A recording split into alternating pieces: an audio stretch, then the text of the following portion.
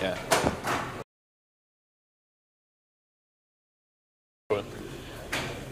Okay, yeah, so I'm Fabian. I work at CoreOS, where I do Prometheus stuff and some Kubernetes-related things. And I want to talk about alerting with time series today. So in general, this is all like high-level stuff. It's not tied to Prometheus, but of course that's the kind of things we implemented in Prometheus.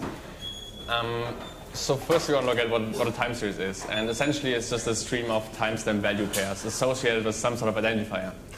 In the Prometheus case, this looks like this here. We have a metric called HTTP request total, and then there are some dimensions associated with it. So you can basically have multiple series for a single metric that give you insight into certain dimensions.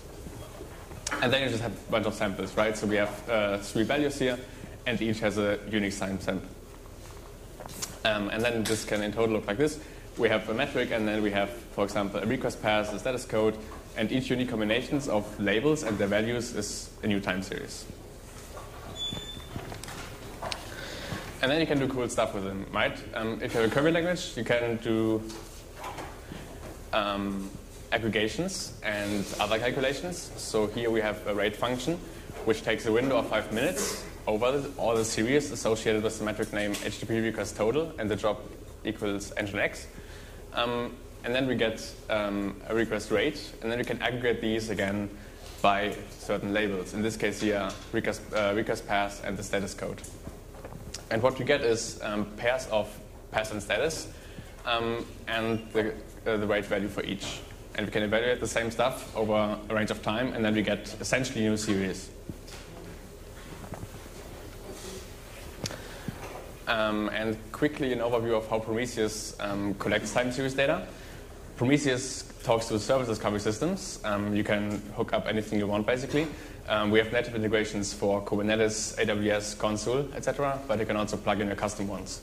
And by that, Prometheus always knows the state of the world, right? Your service discovery system is a source of truth, and Prometheus just always stays in sync. And so it knows where services or applications to be monitored are running, and can go out and just scrape these for metrics, which are exposed in an open format. And then it stores all these time series data. And then you have an API where you can hook up Grafana or any custom application.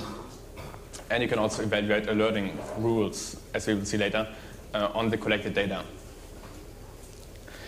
And the benefit of having time series data as your foundation for alerting is basically that it solves a lot of problems you would have to resolve in your alerting system once again.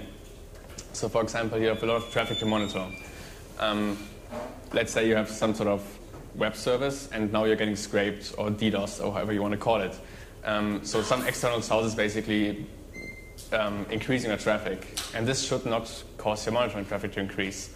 In an event-based system, this is the case, right? So basically, people are DDoSing you, and you're now DDoSing yourself again by just generating more monitoring traffic. And this doesn't happen in the Prometheus case, because we are collecting events already time aggregated from the client. And so the same translates to alerting. If we alert based on time series data, we don't even are affected at all by any external traffic. And then we have a lot of stuff to monitor, at least potentially, right? If you have large infrastructure with microservices and you're running hundreds or thousands of service instances, you just have a lot of stuff you have to basically track. And the service discovery system is helpful here because it already tells you what is where, and your monitoring system just goes out and scrapes the stuff, and you just have one pool of time series data, and the alerting system doesn't even have to know where it's coming from. And this also helps with constant change that's happening in infrastructure, right? If you're scaling deployments up or down, or do rolling releases, new instances appear. And if your time series system already covers this, your alerting system doesn't have to even know about this change.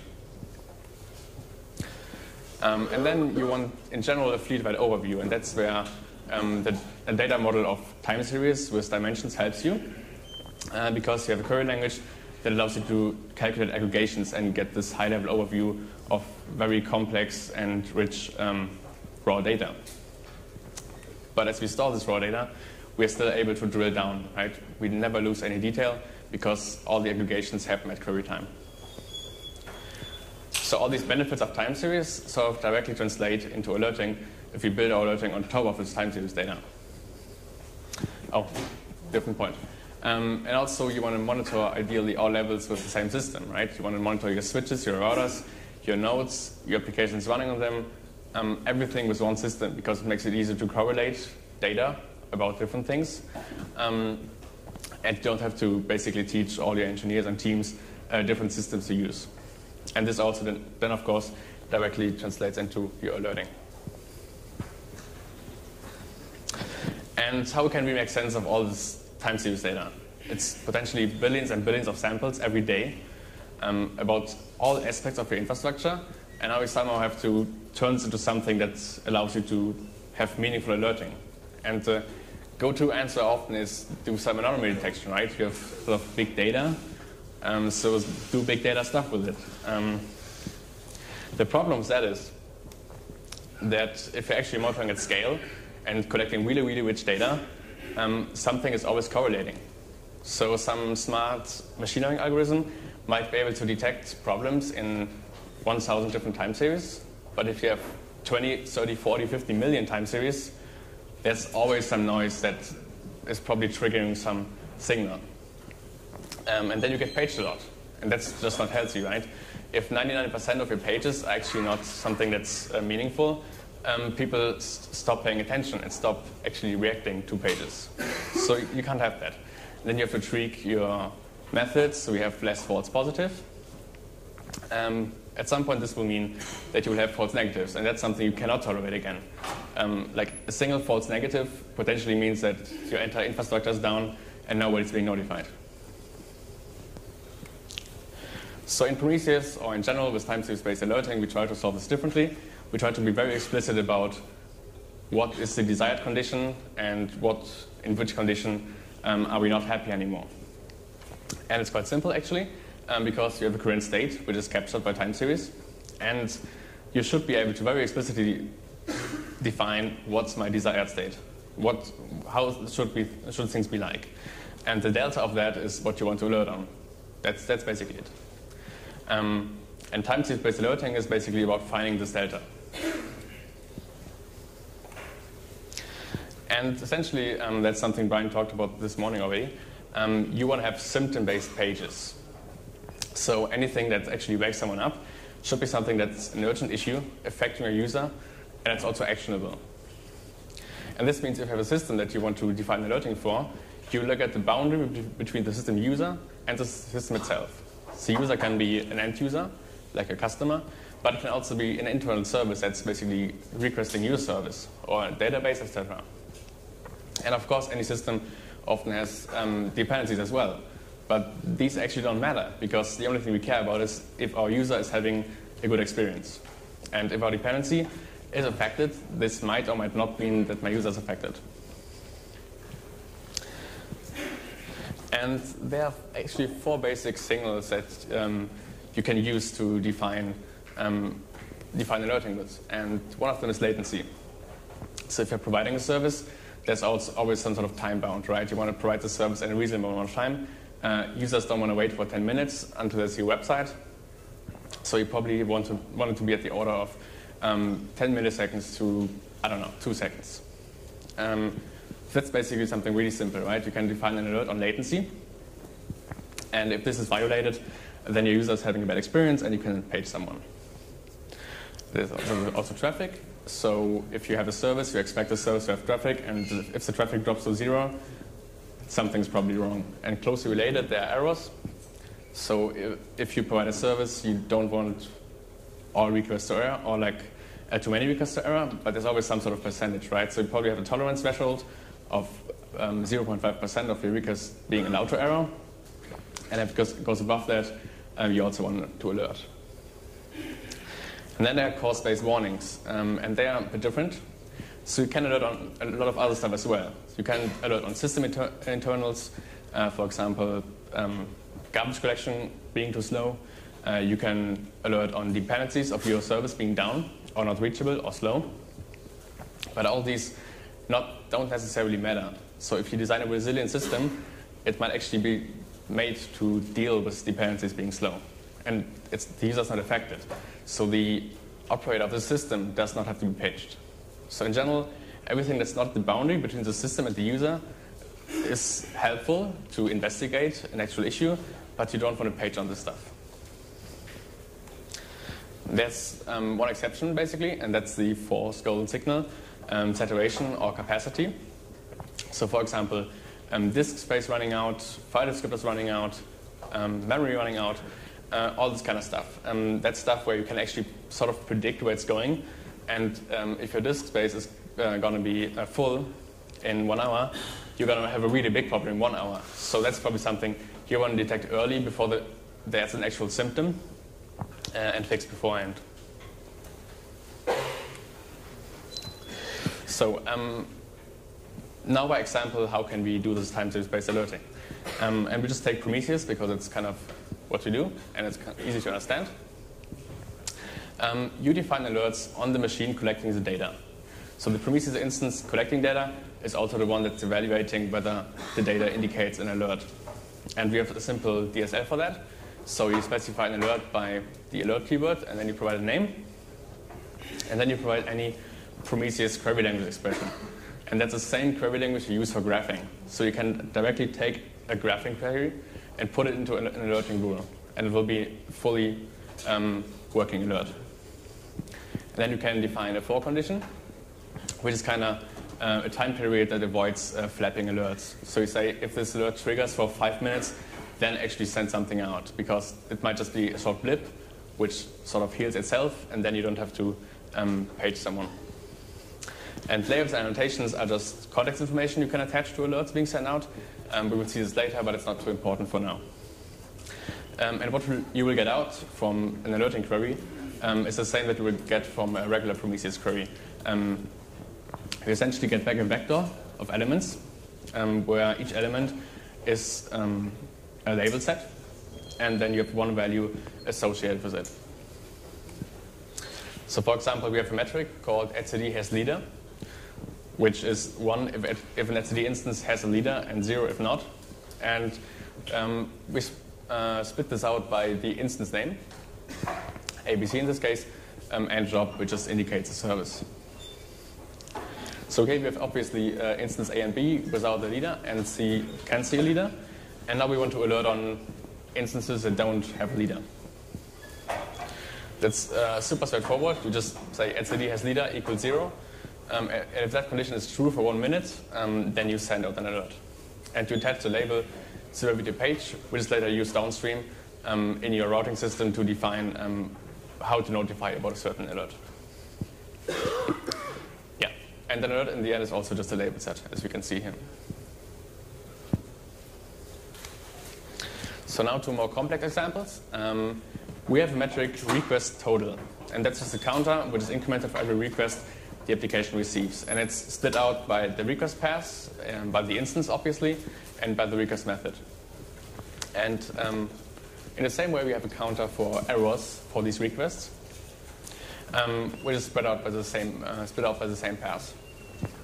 So in the end, request errors divided by request total will give you the percentage of errors you currently are seeing. So now we want to define an alert, and first of all we have to take a rate, because this is just a counter, and we want to get the per second value over a certain time window. In this case here, 5 minutes. And then we have, for every single series, we have now a request error per second rate. And we want to sum this up, right? Because if we have 200 service instances, this would otherwise yield up to 200 alerts. So we sum this up and say, if this is greater than 500, so more than 500 errors a second, we want to alert. And the problem here is that this is an absolute threshold. So this alerting rule needs constant tuning whenever your scale changes, which can mean different things. So either over a day your traffic changes, right? You have sort of a curve of your users being active or not. So over time, the threshold here in the dashed line changes its semantic meaning with respect to the total traffic you have. So this is not really good, because at the spikes throughout the day, it will trigger even though nothing really changed. Another case is traffic over months, right? You are have a growing user base, and people are just using the service more, and now you always have to go and check, did my total traffic increase, and should I adjust this alert again and again? And similarly, just spikes, for example, if you get I don't know, popular on Twitter or something, and a lot of people are coming into your site, this also causes spikes, and this also might cause your error rate to go above the threshold, even though it just stayed the same with respect to the total traffic. So to avoid this, we can just obviously take the errors relative to the total traffic. So we now divide what we did before by the total request rate. And now can say if the fraction is greater than 1%, then we want to be alerted. Which means we now defined for our entire service, for all the instances, a global threshold of 1% of requests that are allowed to error before we page someone. And that's better, because now the dashed line is sort of adaptive to our traffic. That's pretty nice. But the problem here is that we are losing dimensionality. So we are losing detail, and signals might cancel out. The simplest case is, let's say you have a contact form, which is probably rarely used with respect to your index page, right? And now your contact form can actually error every single time a user requests it, but it will totally be lost in the noise of the index being the index page always loading successfully. So the sum can be this blue line here, right, which is like way below the threshold, but a certain path or request method can actually be erroring way too often. So you want to preserve this detail. And for that we can actually preserve certain label dimensions of our metrics in the aggregations we do. So now we don't sum everything.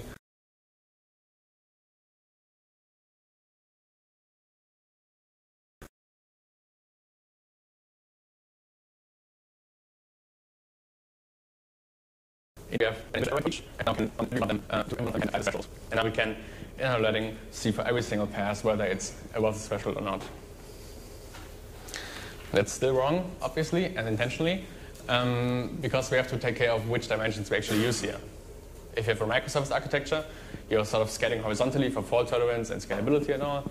And a single instance failing is actually something you are totally willing to deal with, right? I mean, that's why you did this whole thing.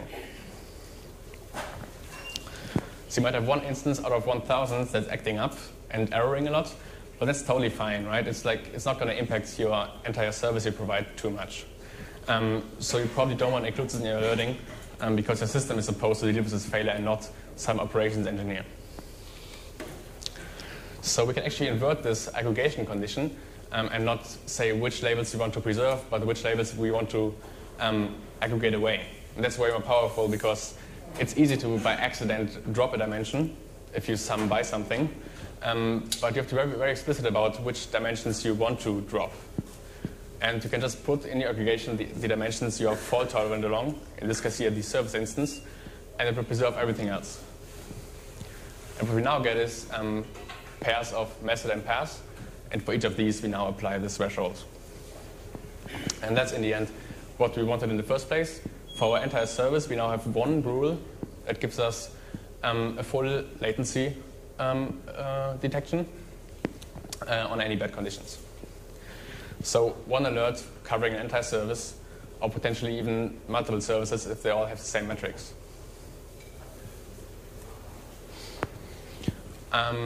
Yeah, that was the example for latency. Another thing is error rates. That was error rates, sorry. Latencies work similarly. You also can just calculate latencies for all your service instances and split this out by certain dimensions and apply dynamic thresholds. Another rather different thing is course-based warnings. So running out of disk space, running out of file descriptors, running out of memory. You want to detect these early. And what usually systems do is they probe your hard drive, check how much space is left, 80% for example, and if it's above a certain threshold, they will tell you that this is a bad condition. There are several problems here. You usually set this to like 80%, because if you set it to 90, and the disk is filling up really fast, you won't have time to react. That's why you set it way below what you actually could be using of your disk. Another case is, say your disk is 10% full, and it's filling up really, really fast.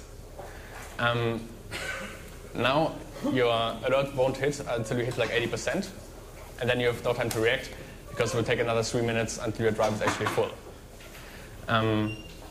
So just probably the current state doesn't really get you anywhere, at least not reliably.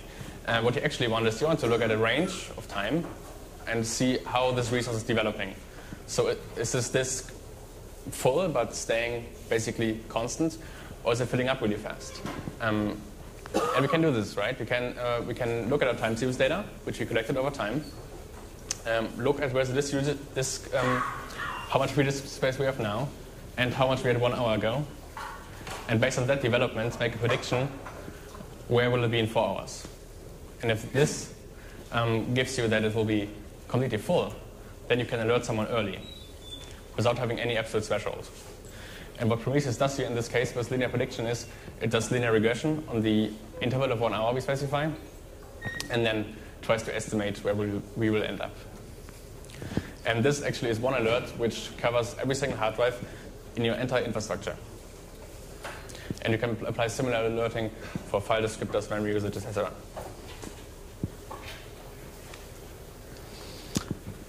We also can see a nice use of annotations here. So we want to provide the receiver of the alert with some detail, right? Just sending a disk full within 4 hours is not really helpful if you don't know which drive is actually affected. And of course, this information is preserved in the label dimensions. And we can use these label dimensions that are in every alert to define annotations which give you rich information about what's going on. So here, for example, is a description. And for every alert that's generated, we generate one description which is templated using labels here. And can specify, the alert you will get will specify very clearly which device is affected, on which mount point, and on which machine.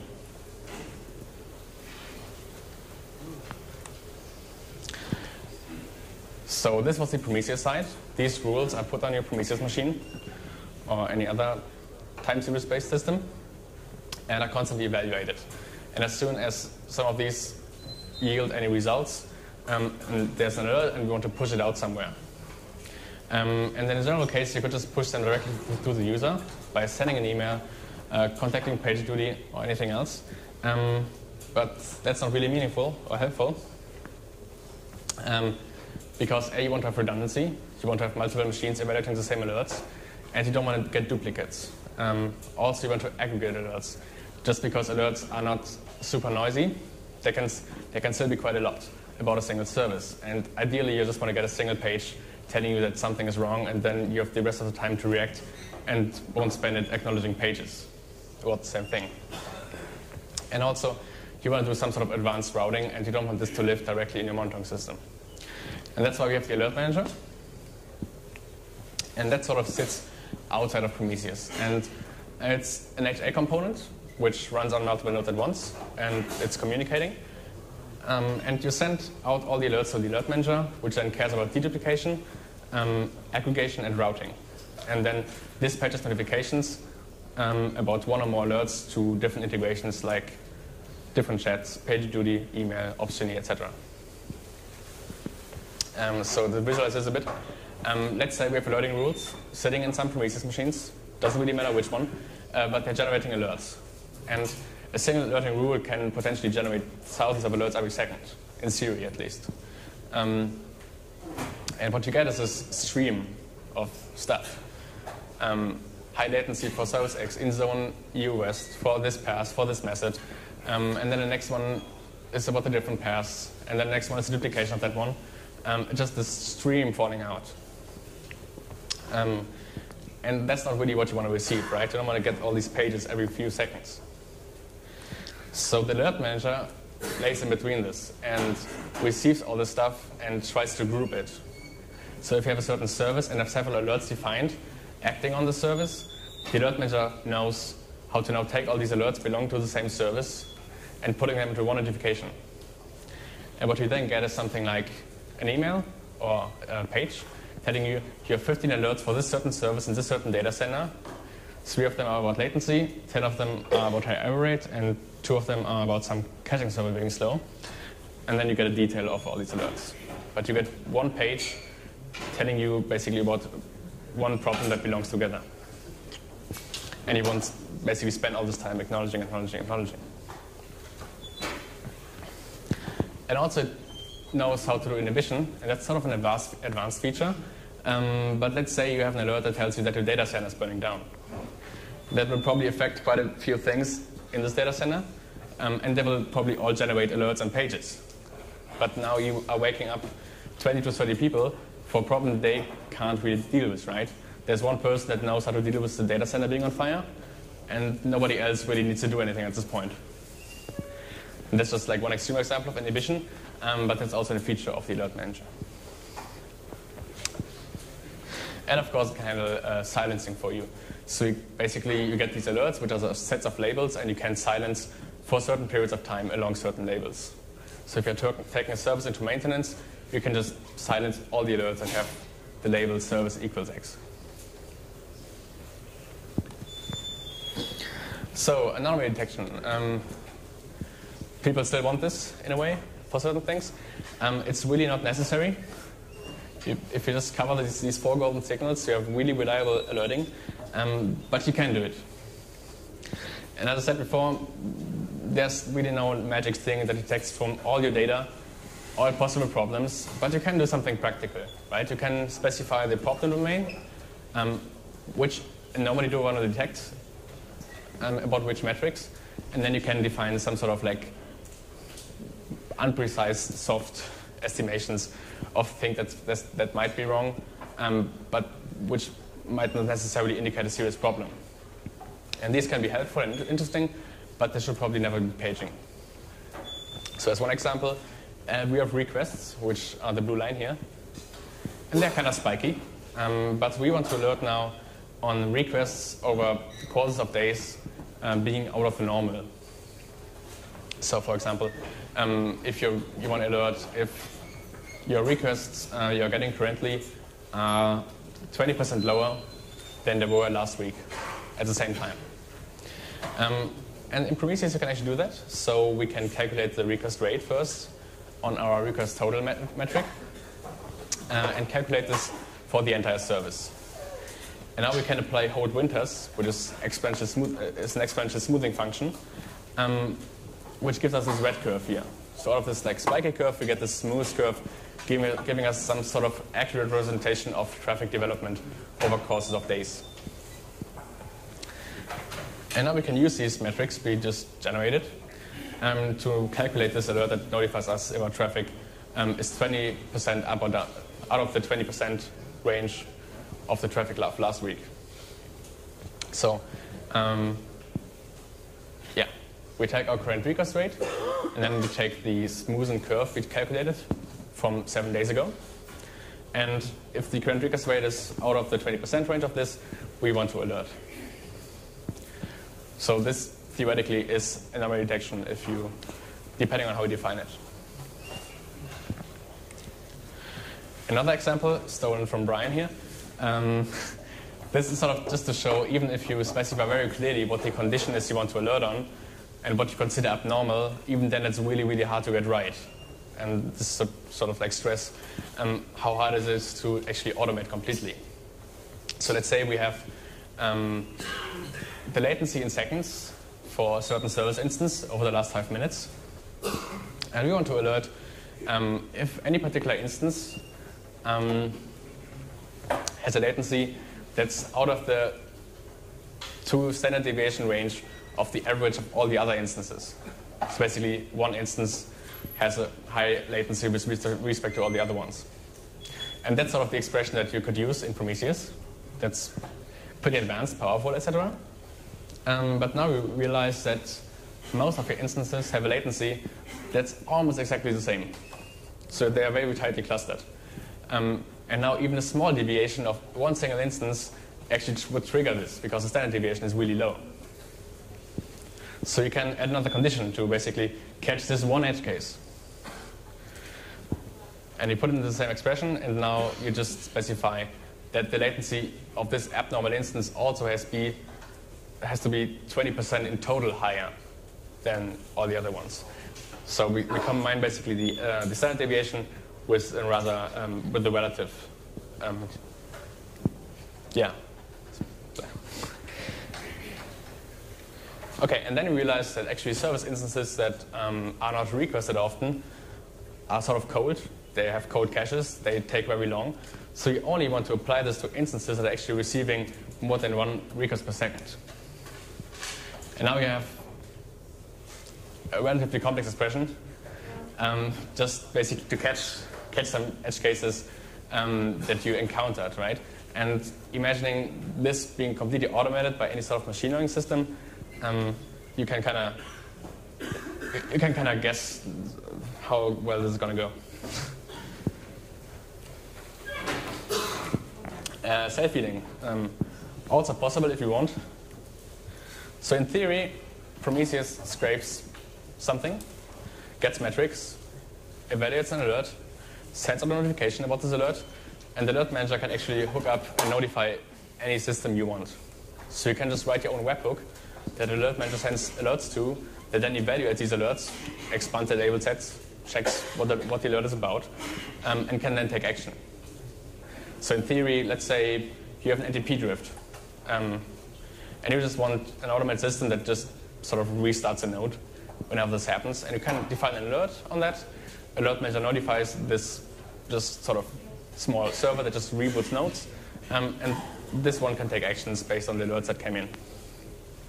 So much for self-healing. That can also be built in theory if you want to. So in conclusion, you want symptom-based pages. Everything you wake someone up about should be from the boundary of a service and the user of the service, and should be actionable. Anything cost-based from internals of your service or dependencies of it is helpful during the investigation, but it should just be a warning flashing somewhere that does not interrupt someone's work or sleep. And your alerts should always be adaptive to change. They should preserve as many dimensions as they can, but be very sure to aggregate array dimensions that you're fault-tolerant along and that you want to ignore. And for anything related to capacity planning or saturation detection, you want to use linear prediction. Yeah, and if you want to, you can do anomaly detection. Their alerting expressions are very powerful. You can go as far as you want, but you probably don't need it, and you certainly should have a page on it. And the raw alerts generated by these alerting rules should not be consumed directly by a human.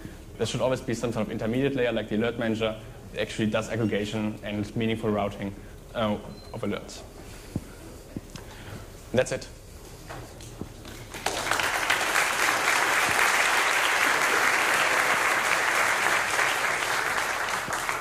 So are there any questions for Fabian? Put your hand up. There's number one I saw. Yes. Cool. So I have two quick questions.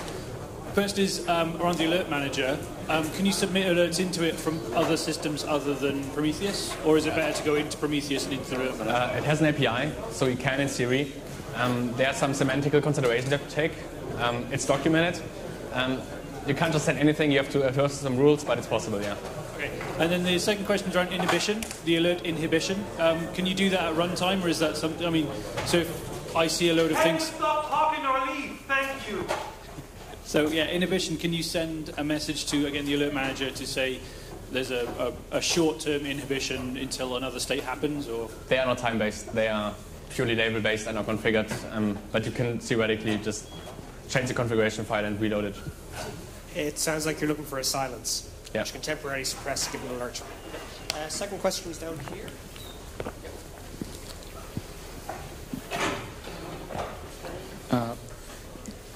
We want to monitor how many nodes in the cluster are offline, for example. In this case, should be done using the description of an alert, or in alert manager should aggregate and decide where to notify a human if like 20% of nodes in the cluster are offline. So the question is, who is responsible of actually notifying human? And then which module, the alert manager or the alert itself, should include a rule that certain number of nodes are offline, the aggregation threshold. So the question is where to do the aggregation in the alerting rule versus in the alert manager. That always depends a bit, right? Ideally, you want to aggregate the least amount you can in the loading rules, which is like the dimensions of fault tolerance, like the instance in a microservice. Yeah, you should do the least amount of aggregation in the loading rule, but as much as necessary, basically.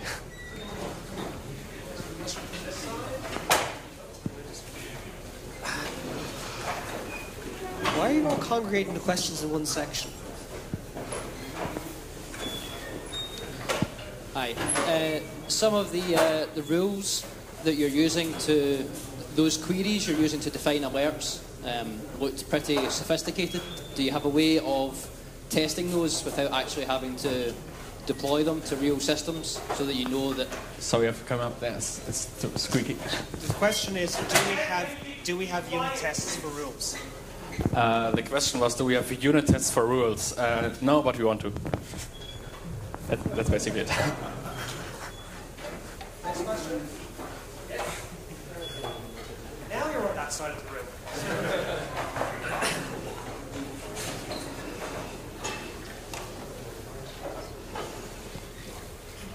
Okay, I missed a bit of the talk, so I hope you didn't cover it already, but sometimes the exporters of data for Prometheus, when the application fails, but the exporter is still running, they just do not export new metrics. So how would be a good way to have an alert that triggers when no new metric appears on that metric? Well, no new values for that metric. Yes, so in general, so the question is, if we have an exporter that exports metric or an application, and the application is down, but the exporter is still alive and exporting metrics, how do we alert on the application being down? And the general case is just you have your exporter having a metric where that can reach the application itself. And then you alert on this single time series or metric. Any other questions? Someone on this side, please. Don't have to run around again. Any more questions? Going once? Going twice? On? Thank you, Fabian.